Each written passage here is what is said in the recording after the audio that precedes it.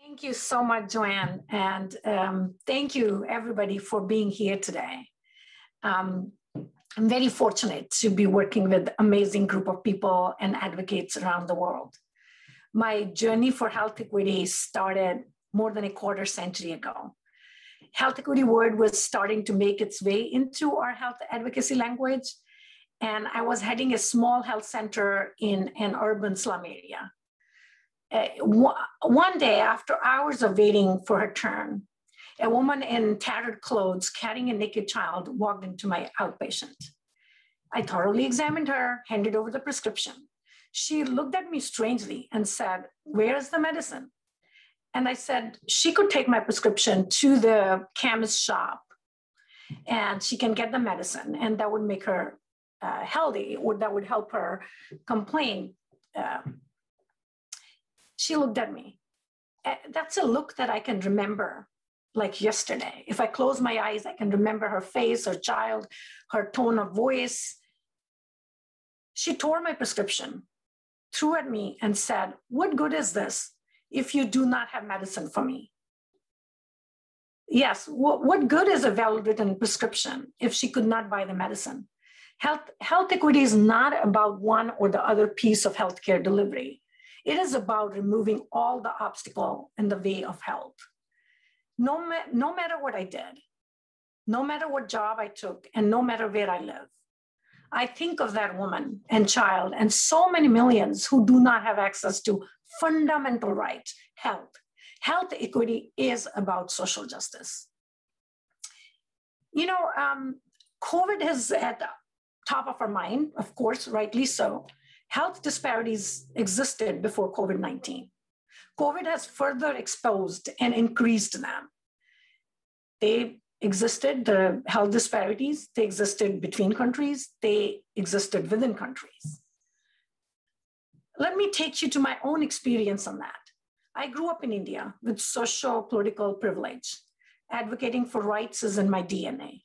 And being a physician and with time being engaged with human rights movement, health rights became focus for me over years.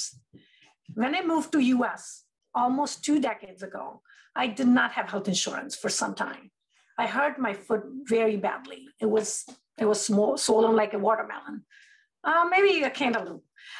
But anyway, I ended up doing home treating my foot. And it would not cross my mind that I would not have access to a doctor when I was living in India. For the first time, I felt what health inequities are in a way that I had not felt before. I felt them. I felt them first person. And it's different. Let me tell you, it's very different as an advocate when we are advocating for others. And when we put ourselves in that situation, and it's a circle. We could end up on the other side at any time.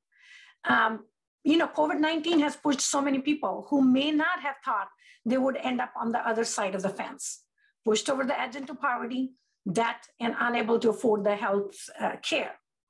I bring up this point to share that disparities exist everywhere, in low and middle income countries and in high income countries. Achieving a health for all is a shared goal. It is the right thing to do, and it is in our self-interest as well. Again, COVID has made it even louder and more apparent. These are not new issues. They existed before COVID. Achieving health equity is not going to be easy. It's a multi-generational marathon structured in a relay race. We work our best to our capacity and pass the baton to the next generation, hopefully in a better condition than what we received. We made better time than we had. It's a ring of fire. I look at it as a ring of fire, and we have to go through it to succeed on any health goal. It is difficult, but there's no shortcut. However, we do have a strong, suitable vehicle to get us to our goals: partnerships. Yes, partnerships that are equitable and diverse with the foundation of mutual respect and learning. The partnerships that confront and reject the power dynamic of colonial roots. Equitable partnerships are going to be messy, but that is their strength and not a weakness. I remember an incident when I was organizing all party, all religion group in wake of the religious intolerance in India. And it's funny to remember that we did not have much fight on the content of what we are going to advocate, what we are going to, our messages are going to be. We had long discussions, robust opposing discussions on which color of the banner to use. You know, one party had an orange color, the other had blue, one religion had a green color, other had white. So it was so difficult to pick the banner. But believe me, the messiness is its strength. Diversity is its strength. And we came out strong after 6 months of organizing, and 5,000 strong people marched during the pouring rain. I remember that as a learning and as well as very gratifying thing to do. When COVID-19 hit India in recent times, you've heard about how difficult the situation was in India. The Indian diaspora came together in a loosely structured group with a common goal to help the people and the country we come from. A very diverse group of people, scientists, physicians, researchers, journalists, and some policy folks like me who intersect some of them, some of those areas. And it is amazing how the language of each one of us is different, but common thread made us communicate through those barriers. It was messy, it was difficult, we are still sorting through it. Every night we will have calls with people on the front line, the families, the doctors, the journalists, the officials, professional associations will show up. They will share with us what's going on and what's needed. And we will listen. The group will listen, form small groups, and then we will try to address as much as we could. Organically, the group expanded to include people from neighboring countries, Bangladesh and Nepal, as the COVID hits the neighboring countries. The informal advocacy channels were forced at the regional and global levels, pushing for oxygen availability, medical and other technical support, vaccines. Some successes, but a long way to go. The devastation left by COVID will be felt for a long time. We all know that. The gains made towards health have receded by decades. We have a lot of work to do. More than ever, solidarity is needed among the global community to address the ongoing pandemic and also to repair and build at all levels. As Joanne mentioned before, Action Global Health Advocacy Partnership has leveraged the diverse strengths of its 15 global partners to achieve very impressive successes at the regional and global level. Among many uniquenesses of this partner is the multi-directional sharing and collaboration. Information, knowledge, strategies, we share that go from north to south, south to north, and everywhere possible. Why are women and girls disproportionately impacted by COVID-19? And I'll just throw in some things that come to my mind, and Rosemary then would love to hear your thoughts on it.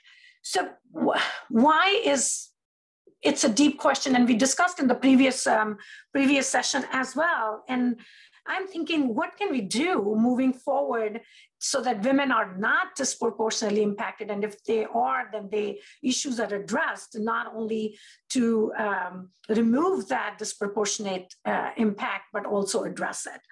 So for me, as a human rights activist, I feel like gender is at the soul of everything we do, right? Whether if we are not collecting the data of how it is impacting gender and women in this case, and how are we going to determine what is affecting it, and how are we going to allocate resources? So we need a data collection. We need a resource allocation specifically to address those. And then in implementation, we need to see that those communities that are affected, and in this case, women, and they need to be part of the solution and implementation. So I want to share a quick example on the COVID work that we are doing with Indian community is, you know, one person shared the story. They said, okay, the vaccine is when even it's available, women are not able to go out and get it. Because they're cooking, they're not able to isolate themselves, they're cooking, they don't have time. Everybody else priority takes the precedent in the family.